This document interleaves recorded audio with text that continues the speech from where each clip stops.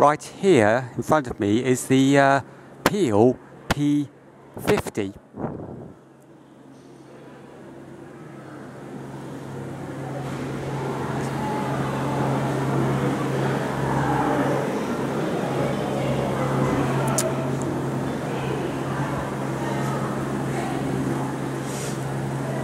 It is amazing that Gerry Clarkson managed to get his whole 6 foot, 5 foot frame of himself into that very vehicle.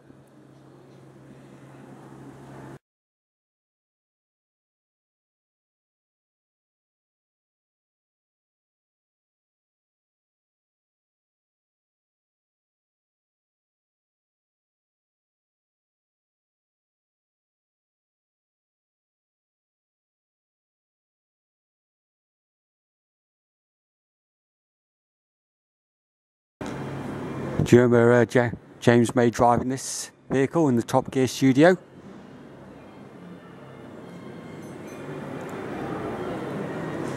Yep, the Bubble Car.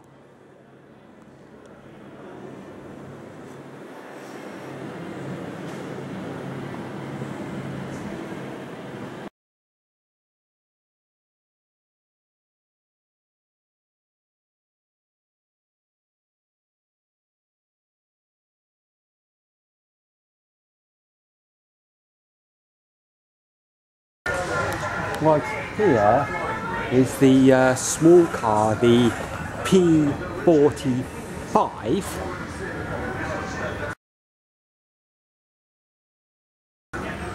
Not really much of a car, is it?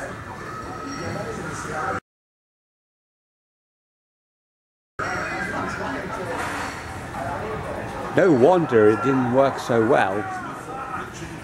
Gerry Clarkson didn't even consider health and safety, did he?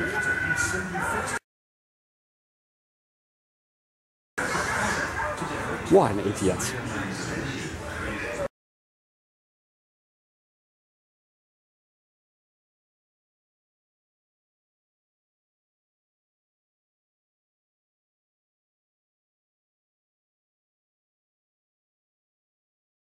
Just behind me here is Gerry Clarkson's Porsche 944 Amublance.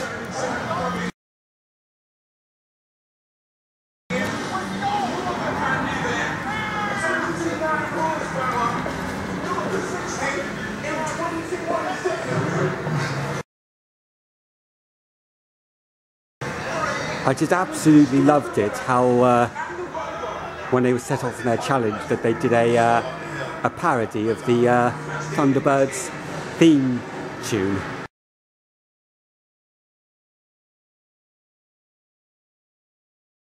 I just loved it.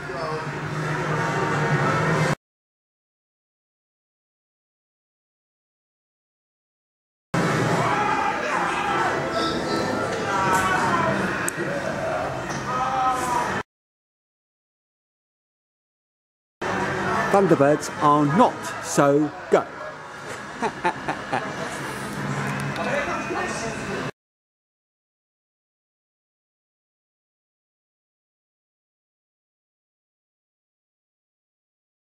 Stand just behind me here are the 3 mobility scooters that the Top Gear trio built. That's Richard Hammond's vehicle.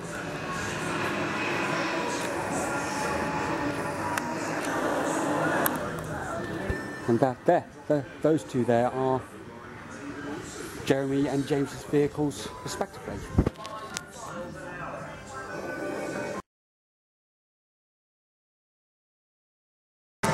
Well, just behind me here, of course, is the Jaguar XJS TGV12 Express.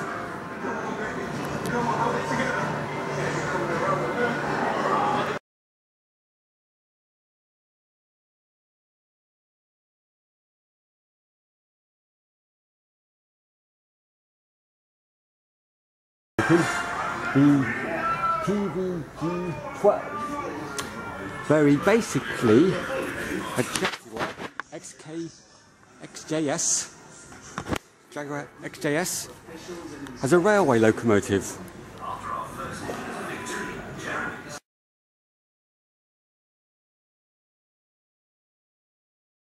Technically, in configuration, it is quite simply a 220 locomotive.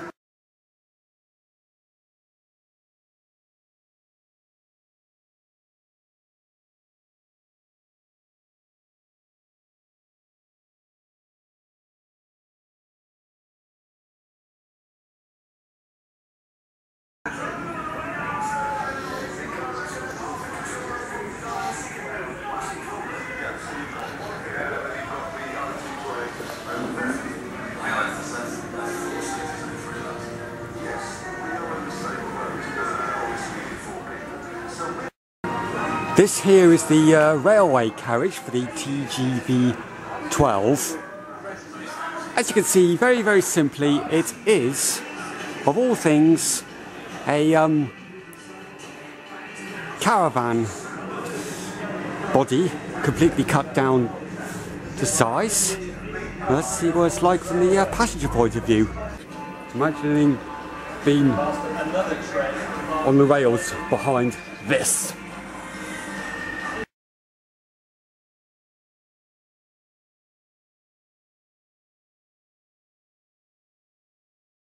So, here begs an interesting question. Can this PVG12 actually work on the rails? No, not really. It can't work on the rails at all, technically.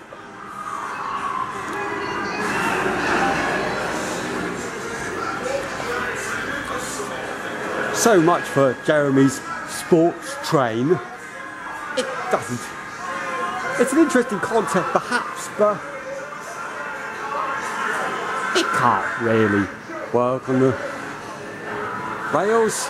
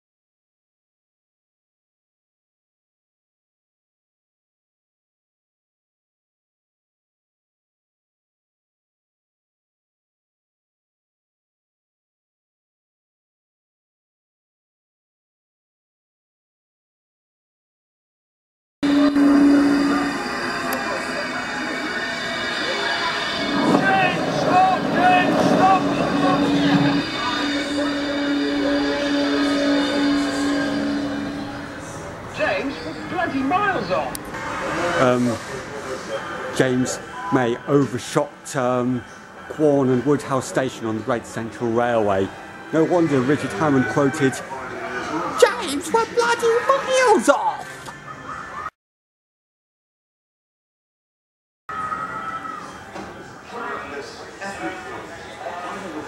You know, there is something James May has forgotten regarding railways. You learn the road, don't you?